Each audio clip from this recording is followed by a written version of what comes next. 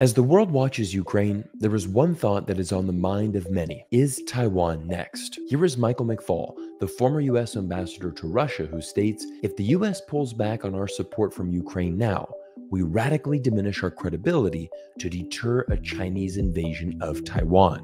Is the former ambassador's assessment correct, or is the United States making another foreign policy error in taking the first steps into provoking China into our next military conflict? It might sound extreme, but even some of the most well-respected scholars in the world, someone like Kishore Mahbubani, the former president of the UN Security Council, is worried about the future.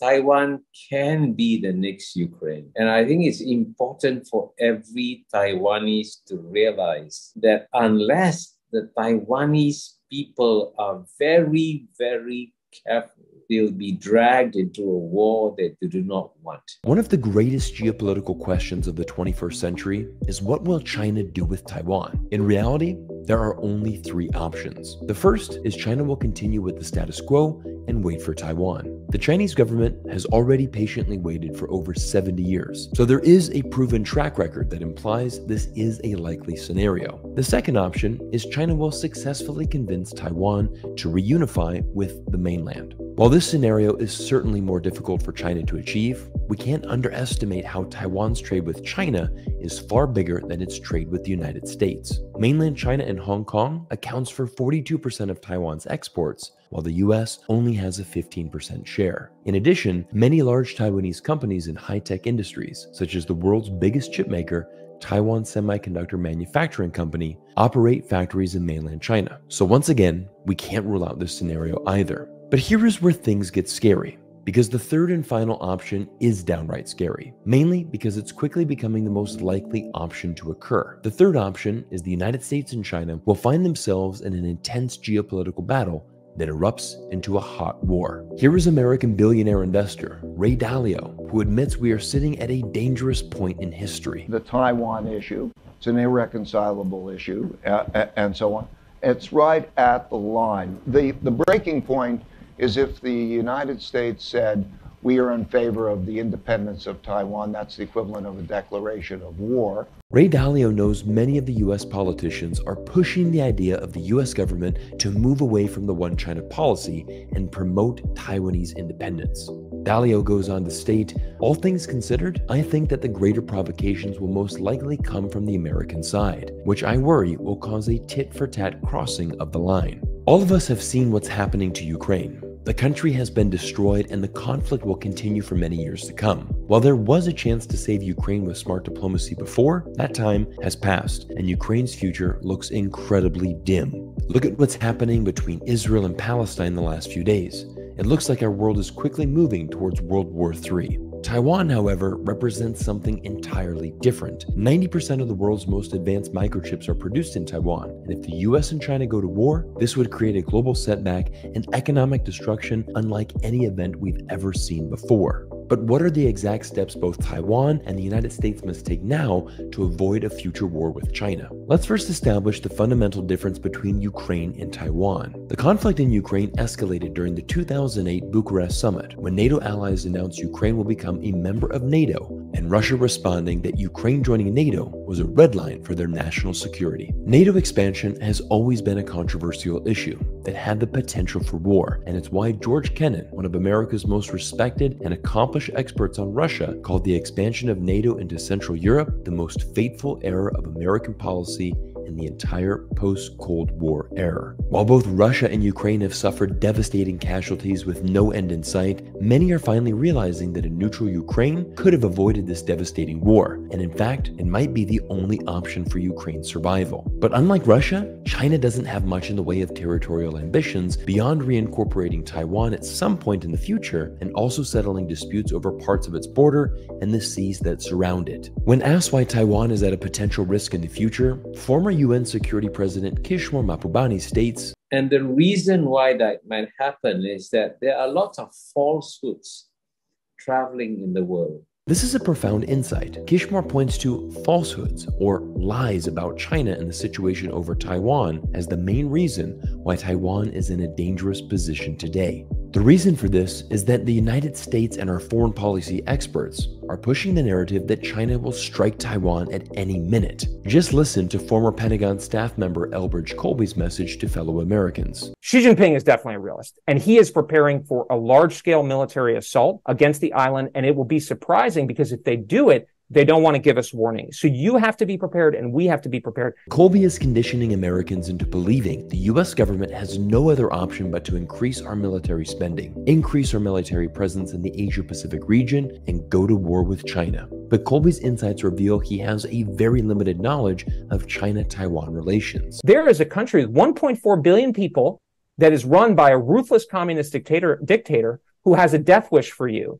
And you're telling me that we should prioritize Ukraine? It's absolutely absurd to say that China has a death wish for Taiwan. Americans like Colby are so far removed from the simple truth that all 1.4 billion Chinese citizens look at Taiwanese people as their brothers and sisters and want nothing more than to reunify one day. It serves China no benefit to go in and slaughter the people of Taiwan. Seriously, what would that actually accomplish for China? But this is exactly what Kishore Mahbubani is referring to: falsehoods and complete lies surrounding China and Taiwan. In reality, China's government just revealed a new economic development plan between the mainland and Taiwan in hopes to boost Taiwan's access to the mainland. Beijing wants to turn the Fujian province into a zone for economic development with Taiwan. The proposal would see the development of gas, electricity, and transportation links, as well as giving Taiwanese companies preferred access to mainland China for increased business opportunities.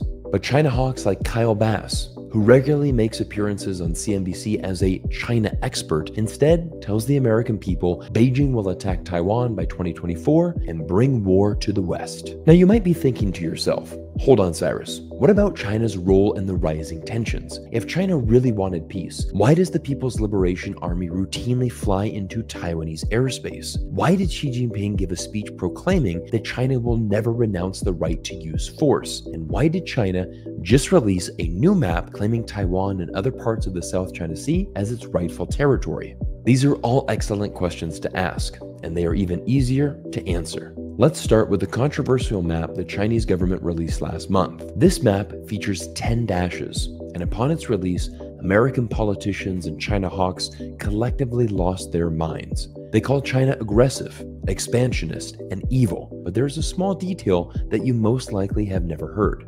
And that is that every other country in the region is doing the exact same thing. Of course, Western media will never tell you about Vietnam, Malaysia, and the Philippines making territorial claims in the South China Sea. Of course, it's only China that is the big aggressor in this scenario. But do you want to know what the most fascinating point about this entire map is? The fact that Taiwan itself has an 11-dash line and claims even more of the South China Sea than mainland China. Once again, don't forget the wise words of Kishore Mahbubani. Falsehoods is the main reason why people today don't understand the China-Taiwan relationship. Remember the tweet I opened today's video with? The former US Ambassador Michael McFaul stated, "If the US pulls back our support from Ukraine now, we radically diminish our credibility to deter a Chinese invasion of Taiwan." I would actually argue the opposite. With our failed wars in Iraq and Afghanistan, the United States has taught the world that a loss or a pullback will not make the military-industrial complex reconsider America's next war. More US military presence in the Taiwan Strait does not deter China's military action. In reality, it increases the chance of China actually using it. This is the current security dilemma that Taiwan faces. The more the US strengthens its military in the region, the more Beijing will counter. It's a never-ending cycle and why tensions continue to increase over time. But here is French geopolitical analyst Anouar Bertrand, who shares the truth you probably have never heard of. The dirty little secret is that the very best way to 100% guarantee there won't be use of force is if the US were to unequivocally state they will not under any circumstances help Taiwan. This will force the Taiwanese government to immediately find a political settlement with Beijing, instead of believing they don't have to because the US has their back. Strangely, this option is never discussed. Is Taiwan going to be the next Ukraine? Or can we save its future and the future of our globe by taking a step back and observing Ukraine and learn how to make a smart diplomatic decision? Everyone, that was the news portion of today's video. But now I want to turn you to the investing portion and let you know about AFA Energy, who is the sponsor of today's video. Check out this article from The Economist revealing why uranium prices are so high. Conflicts and resurgent demand. As I've outlined in today's video, global conflicts around the world aren't stopping in the future, and in fact, they are only going to put a huge squeeze on several important resources for our world. Every single week as I'm analyzing geopolitical conflicts, I'm always looking for opportunities in the market. Just check out this interesting fact. As much as the United States wants to chokehold Russia and support Ukraine, we simply can't. Because even today, some 18 months after Russia's invasion into Ukraine, the United States is still actively buying uranium from Russia to supply America's nuclear power plants. But here is where the opportunity for ATHA Energy exists. The US is desperately seeking to reduce its dependence on Russian uranium, and ATHA Energy could be the company to help them do exactly this. The ticker for ATHA Energy is SASKF.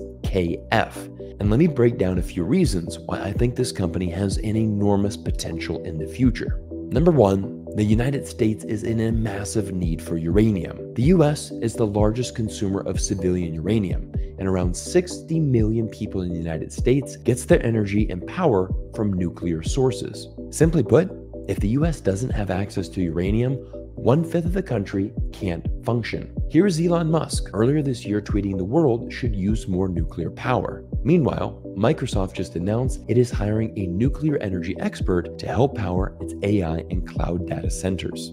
Number two, uranium is in an incredible bull market. The bottom of the market was just after Trump's election in 2016, and since then, uranium has quadrupled in price. Earlier this year, Pew Research found that support for nuclear energy is growing throughout America, and one of the rare things that both Republicans and Democrat voters can agree on. Okay, so we've established the need for uranium and that the market is ready. Now let's specifically talk about ATHA Energy and why this is such a unique opportunity. ATHA Energy is the largest landowner in the world's most important uranium region, the Athabasca Basin in Canada. This region in Canada is home to the highest grade uranium in the entire planet, and ATHA Energy has been slowly acquiring land in the region for the past 20 years. In fact, ATHA Energy now holds more than 3.4 million acres of land, more than double that of its nearest competitor, while also maintaining $33 million in cash. Again, almost double that of its nearest competitor. Now, the value per acre is actually the cheapest at only $31, but that's because ATHA Energy hasn't even started drilling yet. So there is an enormous potential for the future of this company as it begins its drilling phase.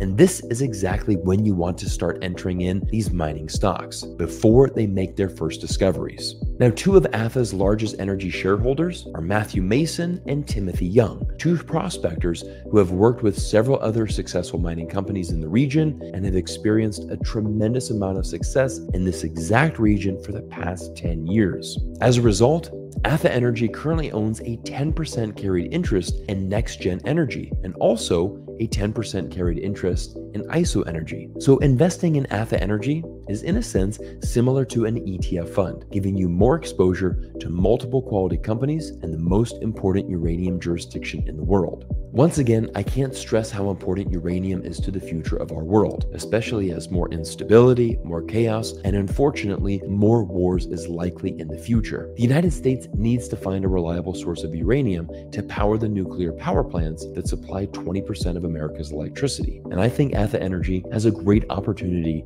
to serve this exact interest. But once again, before you do any investing, I want you to make sure that you do your own due diligence. And to help you with that, I'm going to include the website, stock ticker, and the investor presentation deck down in the description so that you can do your own research. Everyone, as always, I want to thank you for your continued support, and I look forward to seeing you all in our next video soon.